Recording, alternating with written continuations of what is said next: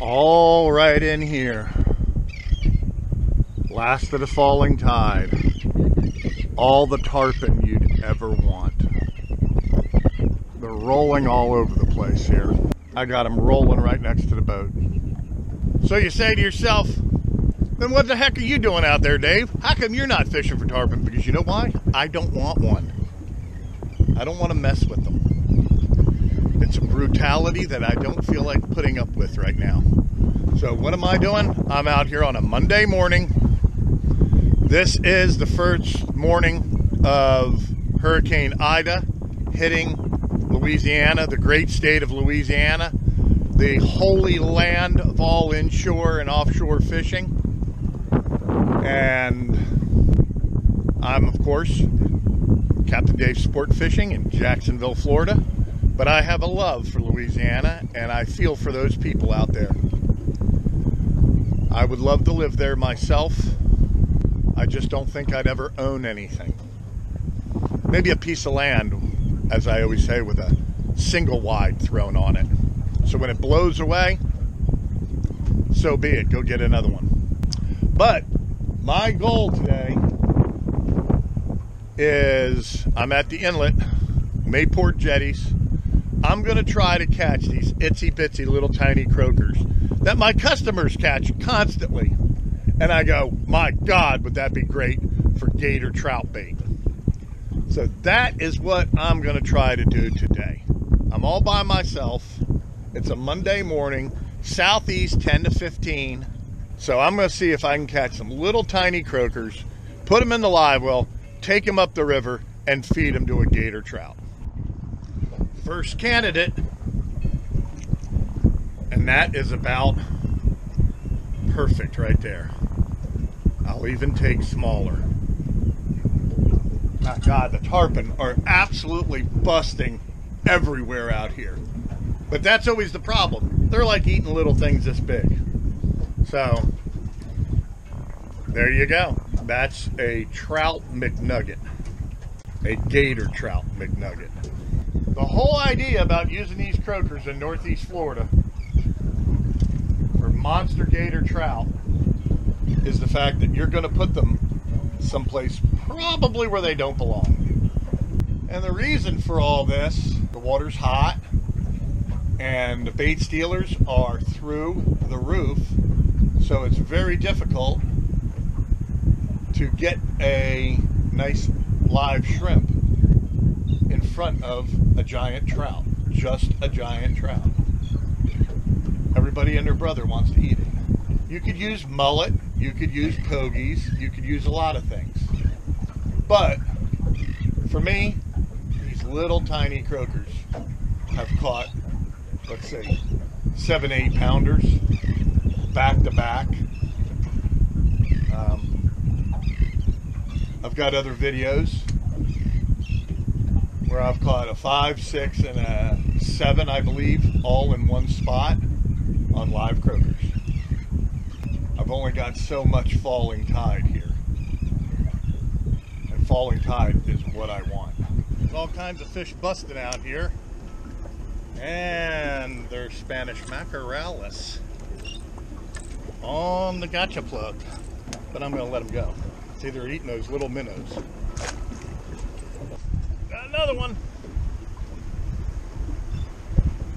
Fall Spanish mackerel. Nobody even thinks about it.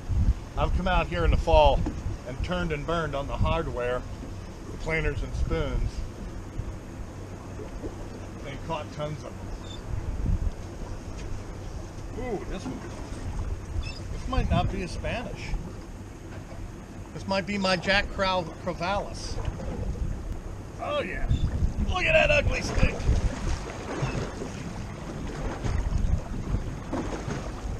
Yep, Jack Crevalis.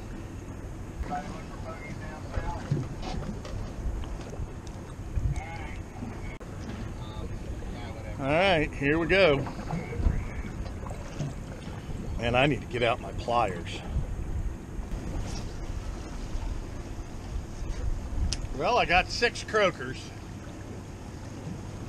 And then I felt like doing this. Casting the old gotcha plug for fun. My favorite lure of all time, the gotcha plug. Well, there's my croakers. They're not as small as I wish they were, but this ain't the Gulf Coast where you get perfect 3 inchers.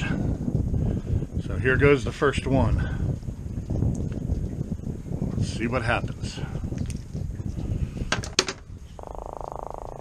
That's the reason I use them right there.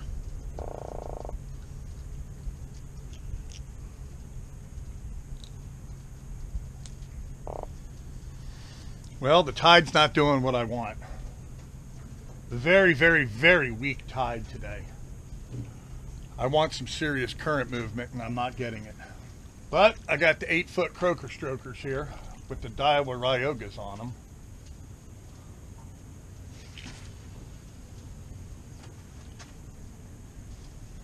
And that's so I can make a long bomb with a big bait. All right, let's see what happens. Fish on. I don't know what it is, but it ate a croaker. It ate a croaker. Oh, it's a drag burner.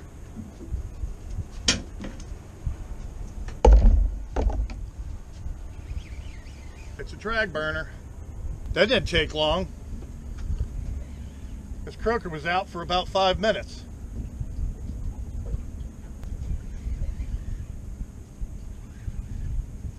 Let's see, I'll see it in a second here. It's an enormous trout. I'm done. I'm done.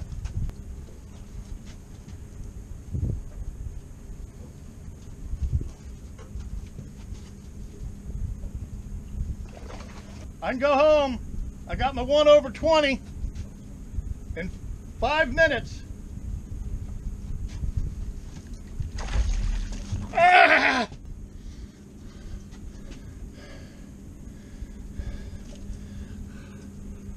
I'm done.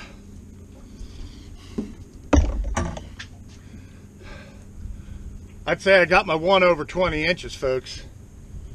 Not as big as I wanted, but it ate a croaker. Look at the hook. Can you see the hook in its mouth? It was burning drag. That's what big trout do. Big trout. It's coming right out here, right out above the hinge.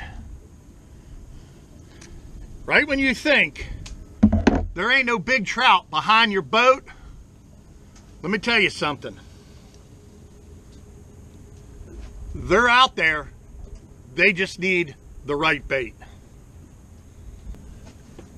25 1/4. 25 1/4. Now, this is many times a real waiting game. It wasn't today. I'm watching my other rod. These rods, 8-foot tiger stick, absolutely perfect for croaker fish and giant trout. That rod tip went and the drag started peeling out. That right there has no problem eating a big croaker. No problem at all. All right, let's see how much he weighs. So who wants to go trophy trout fishing? Now you're only allowed one of those.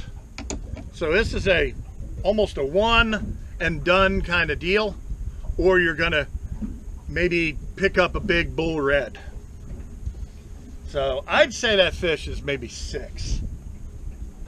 Traveler Bob knows, because we did this before and he had like a 7 and 8 pounder and then a what was it? I think like a 30-pound red. We had multiple reds hooked up that day. I got a video all about it. All right. Okay, let's see here. 5 1/2.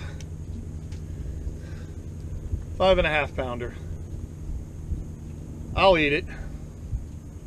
I'll take it. In the heat of August, and let's see what time it is. It's absolutely dead low right now, 9:30. And I left at, I don't know, 6:45 or 6:30. Spent some time out there catching those croakers, and caught a couple Spanish and jack. You only allowed one over 20 inches, so this is how I do it. Alrighty, I'm going in.